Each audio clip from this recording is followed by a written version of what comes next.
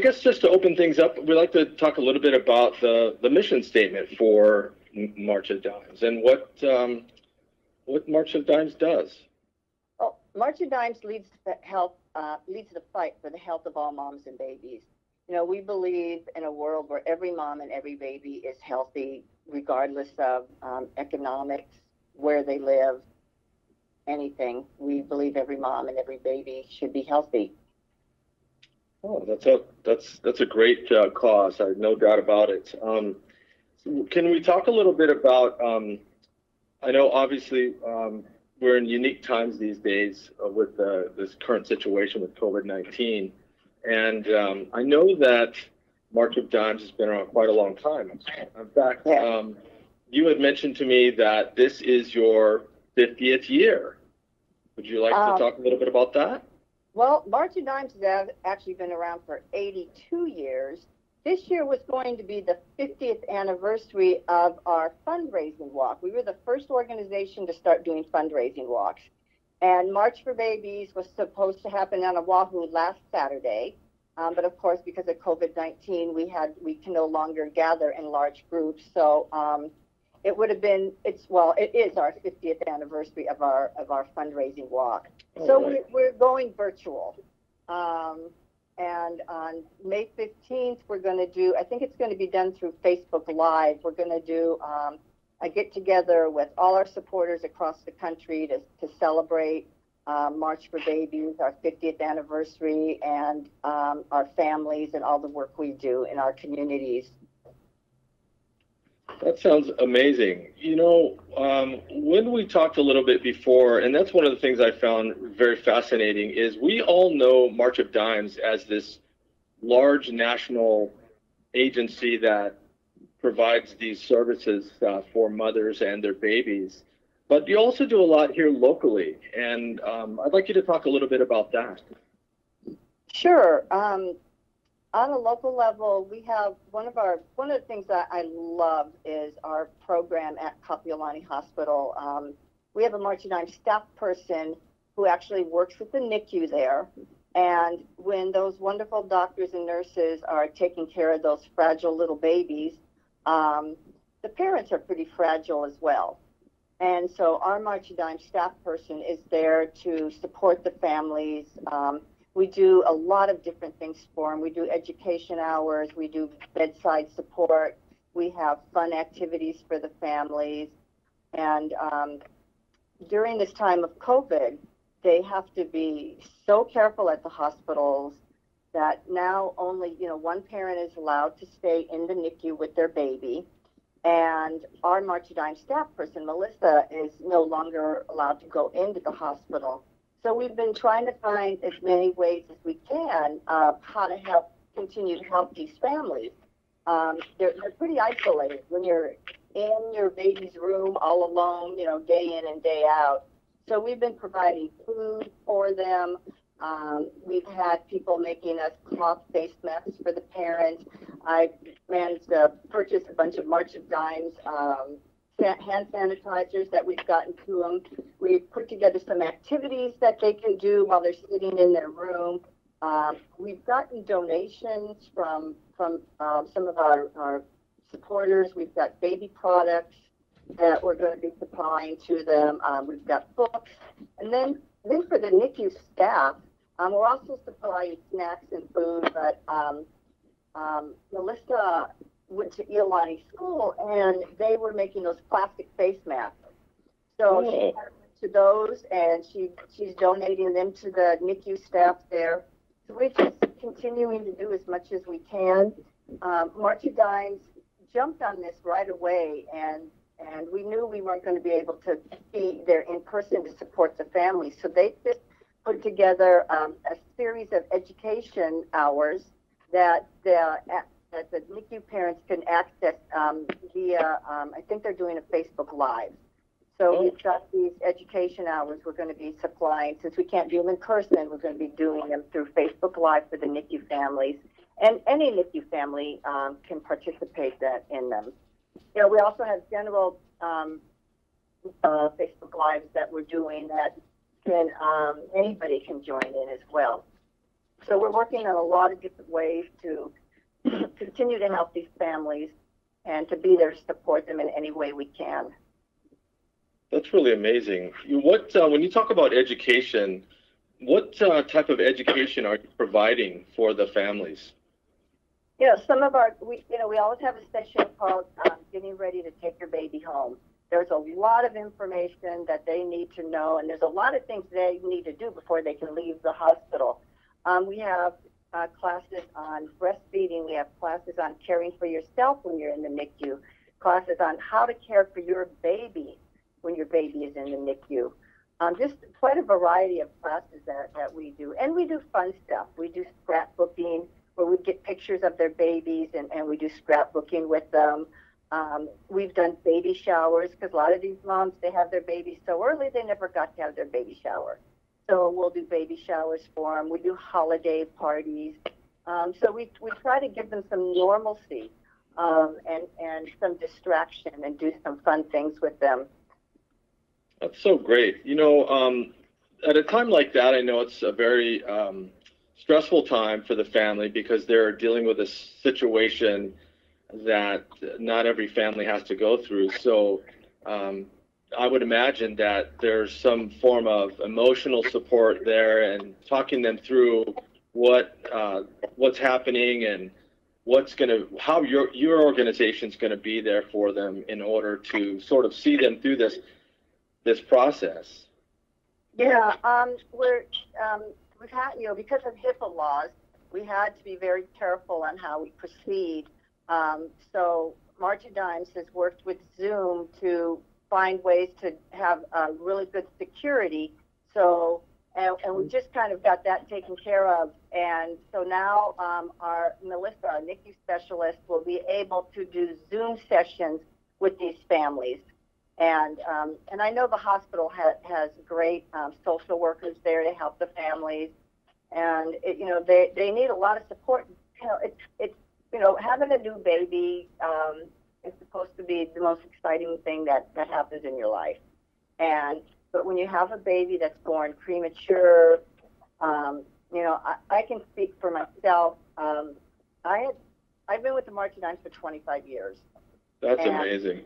Yeah, I've been in that NICU many times, met with families, but just about 5 years ago, my grandson was born premature, and I was there in the delivery room when the doctors were bagging him, getting him to breathe. He was born 7 weeks early, and then down in the NICU, you can see from the screen the tubes and the wires, and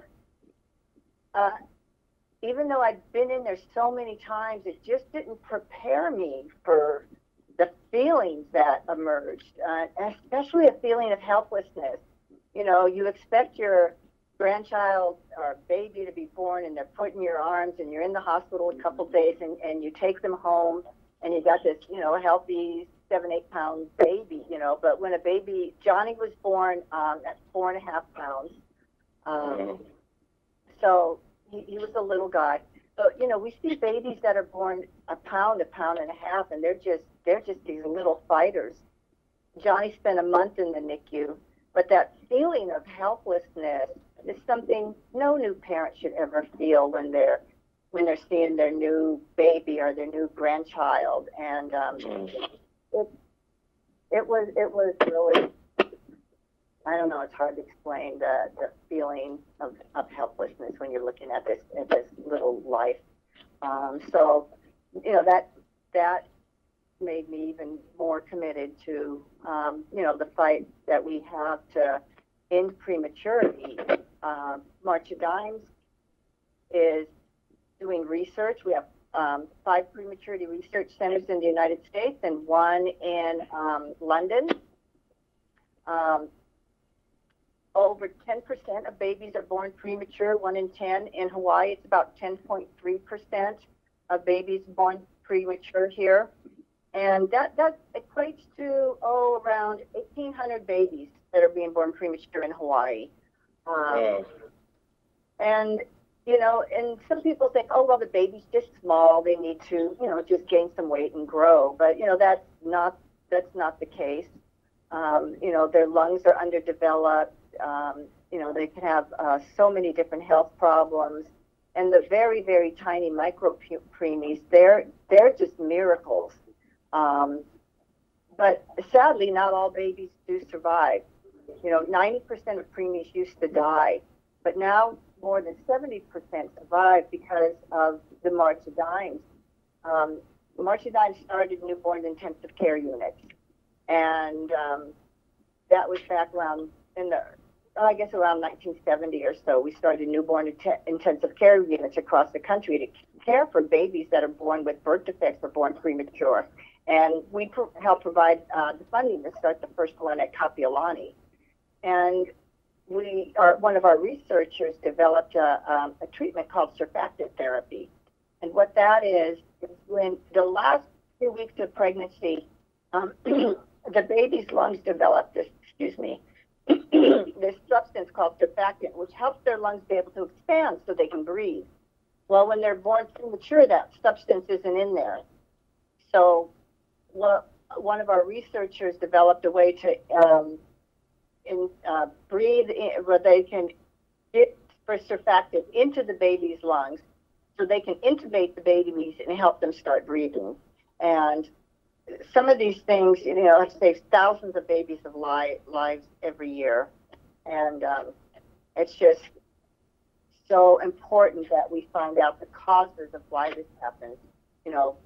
Most of these moms were not at high risk, and their doctor, they take their vitamins, they go visit their doctor every month, and their doctor's going, wow, you're doing great, baby's doing great, see you next month. And then all of a sudden the doctor's getting a call from the hospital saying, hey, we have a patient of yours here, and it's a patient they didn't expect to see for 1 or 2 months. So the research to find out why we're having premature babies is so important. And one of our research centers recently developed a blood test that with 85% accuracy, it can tell if a mom is going to have a premature baby. Doctors were predicting that before. So we're working to get that through trials and then out to the doctor, so it's something, a treatment they'll be able to use in the near future, we hope. Oh, that's so great. I'm so thankful that you shared that. I mean, I don't think most of our listeners really fully understand all the stuff that goes on in the background at March of Dimes, and the research and development of ways to detect so that you have a better chance of ensuring that a premature baby isn't born. Right. So that's fantastic. Anything else besides premature babies that March of Dimes works on? Well, one of the things we're very concerned about is, and this is a startling fact, the United States is the most dangerous developed country in the world to have a baby. Oh, I did not know that. Yeah, it's absolutely startling. And we have a high maternal mortality and morbidity rate. We have a mom who dies from pregnancy or birth-related complications every 12 hours in the United States. Wow. It's mind-boggling. So that's something March of Dimes is really just lately are looking more into of why is this happening. It shouldn't be like that in the United States. We should not be the worst developed country in the world for having birth. Well, that's the truth. I mean, so are you guys looking at the whole process and saying what's going on here is what can we do to change that? Definitely. A lot of,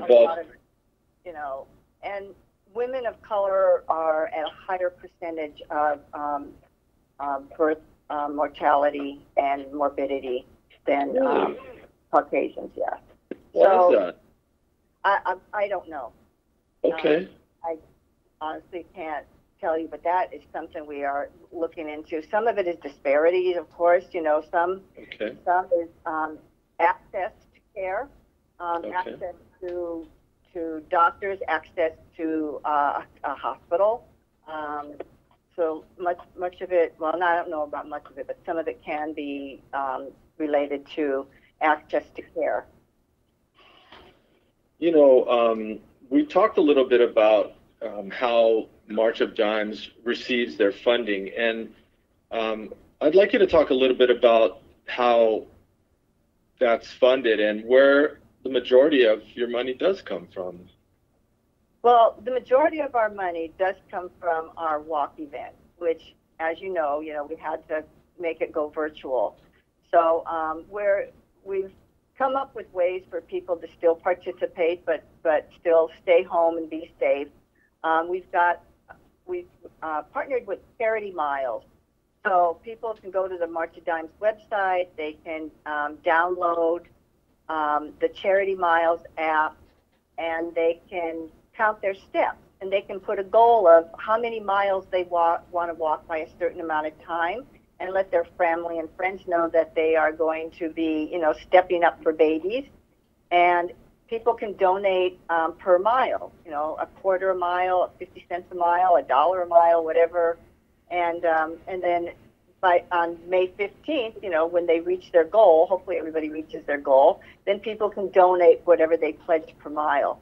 And the funny thing about this is when March of Dimes first started doing their walks, it was a pledge per mile walk. And they would walk 25, 26 miles, and they would get their card stamped every mile along the way, and then bring it back to the people who pledged to them and say, okay, I walked 25 miles, and then they would collect the money. So kind of like going back to our beginnings, but in a little bit of a different way. Wow, that's fantastic. I shared a story with you about my involvement with the March of Dimes, and it was actually long before you and I ever crossed paths. I was I used to own my own insurance agency in Vancouver, Washington, and I would involve my staff. And Farmers Insurance Agency, and you had indicated that Farmers at the time was a big supporter. Right. So at that time, I was very intrigued and involved. And to that point, we vigorously raised money every year for the cause. And to this day, I still feel very connected to it. And even after I sold my agency, there's some of the staff members that were with us to this day continue to do the walk every year and raise money for the cause. And so I feel very good to know that there are people that I've somehow continued to spawn support for this organization, which I really honestly know do just really amazing things. And not just for a few, but you do the good that you do is really for everyone. Yeah, thank you. I'm so glad that you have a back history with us, and now you're in Hawaii, and your support is still continuing. So we really appreciate that. It's of all the places in the world that I've had the privilege to live, Hawaii is one of the most generous, kind, and giving communities that I've ever been privileged to be involved with. So I'm really happy to be here, really happy to help in any way that I can, and I think you probably have found it a very welcoming environment as well. Oh yeah. So you had also indicated that you don't just do work here on Oahu. You actually reach out to the other islands and take care of the entire state. Would you like to speak to that? Yeah, because a baby born premature on a neighbor island is flown over here to Oahu, and they're at Kapiolani. So we help a lot of neighbor island families, and many times, in fact, the majority of the time, when a baby's born premature, they're rushed over by air transport. And of course, the mom gets delivered, so she can't jump on the plane with her baby. So generally, the dad will jump on the plane with the baby, flies over here, totally unexpected, gets here, has nothing. So, we have these little kits we've put together for when they arrive. They've got something to help them get started. and we'll hook them up with social workers to make sure they can maybe stay at the Ronald McDonald House. We supply them with toiletries and snacks, because sometimes they come in the middle of the night. So we just have these kits ready to go for when a neighbor island family comes in, and it's really especially hard for the neighbor island families, because if their baby is going to be in the NICU a long time and they work or they have other kids at home, sometimes they fly back and forth and can't be here the whole time. Or sometimes maybe, once the mom gets here, she'll stay here, but the dad will go home. So it's really important that we are there with those families, and they've got somebody to talk to. And one of the things we do with, Kapiolani is a beautiful new NICU, and now all the parents, all the babies are in a private room, so the parent can be in a private room with their baby. But it's lost some of the connection with other parents. So we do these get-togethers so the parents can meet each other and support each other, because it really is helpful to know you're not in this alone. You've got somebody right next to you that understands what you're going through. And so we try to put these get-togethers for these families so they can talk to each other and just have that kind of support as well. And we also will bring in parents who have been through this, and the parents going through it love having a parent who has been through it and understands them, somebody they can talk to as well, that's not going through it anymore, but totally gets it, and be there to support them. So we bring these type of groups together too to help them. Wow, that's amazing. I mean, I've never gone through that, but I have two beautiful granddaughters whom I'm absolutely smitten by, and I just can't imagine going through a process with them. And every time I see them and they're so happy and healthy and running around and just excited and having fun, this is a good opportunity to be grateful and to reach out and help other families that are maybe not as fortunate in that respect, but then giving them every opportunity, if you will, to help them, their family, and this newborn child get to that place in their lives. Right. I think that's absolutely amazing. So what has kept you've been with them for 25 years. That's amazing. That's remarkable. So let's talk about that a little bit. I mean, wow, what has kept you going all these years? Well, for one thing, it's the families.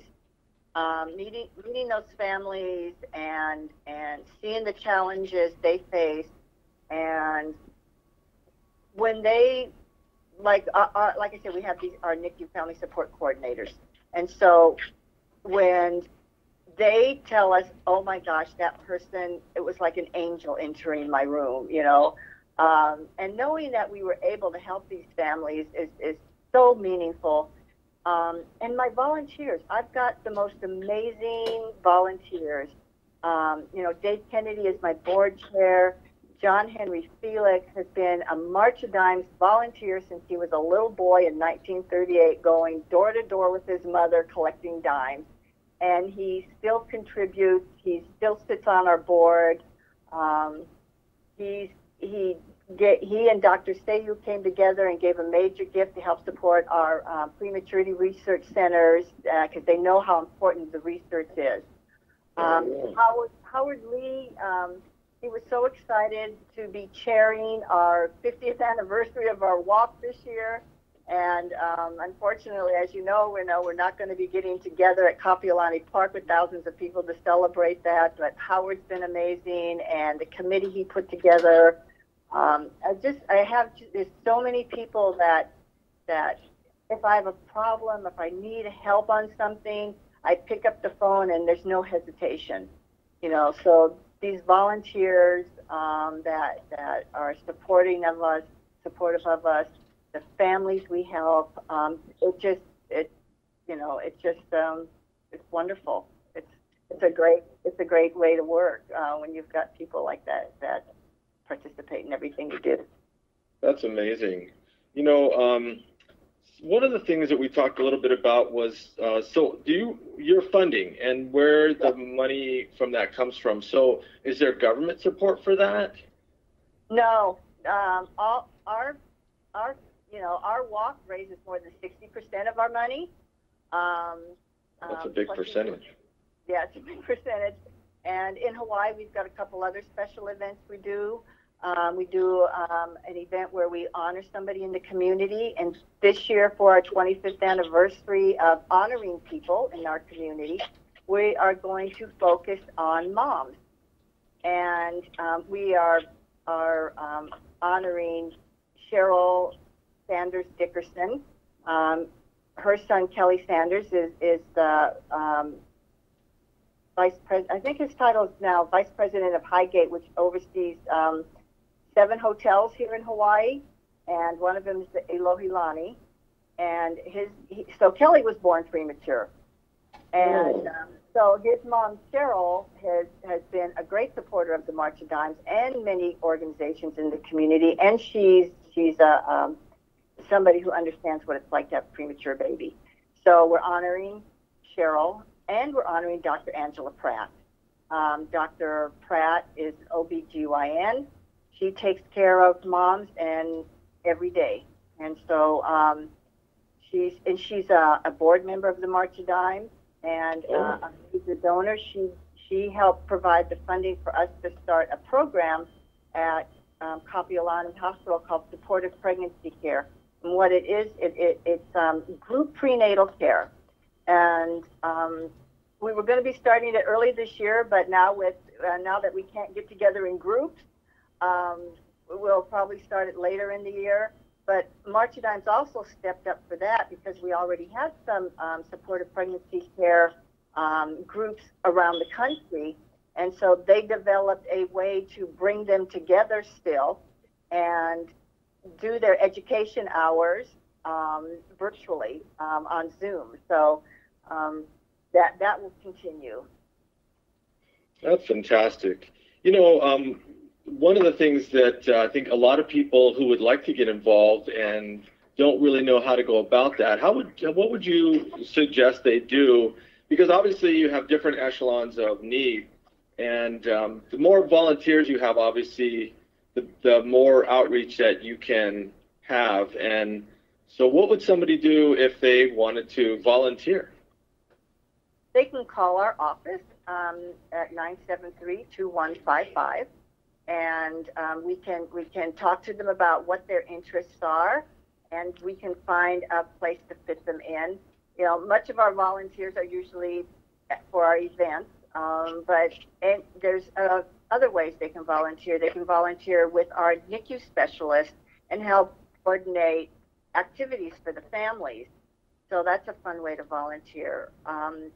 And a lot of people love doing that because they love getting to meet these families and knowing they can see who they're supporting. And so that's another way people can volunteer with us. That's great. So, you know, I just want to wrap things up here. We've come to the end of our show, and I can't thank you enough for taking time out of your busy schedule to speak to us today and be a part of the show. And I guess we'll have some information at the end of the show that tells people how to get involved, how to get in touch, okay. And hopefully we'll have you on the show again one time. So I appreciate it. So thank you so much. Thank you so much, Brandon. I really appreciate you giving us this opportunity to share what we do at the March of Dimes, and I thank you. It was really wonderful. Thank you. I appreciate it as well. Have a terrific day. You too. Thank you. Stay safe.